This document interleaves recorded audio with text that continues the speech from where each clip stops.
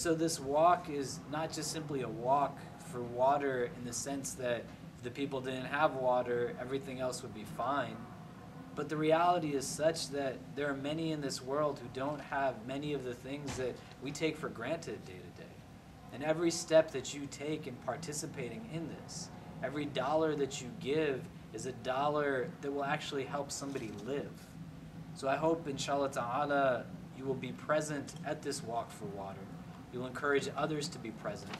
And whatever you have the capacity to donate and ask others to give as well, you will give, because what greater cause could there be for you to be supportive of? And the gains are not just for those that you are giving to, but to understand that what you will get in return, both in terms of an elevation of your heart and a proximity in relationship to your Lord, is not something you want to let go of.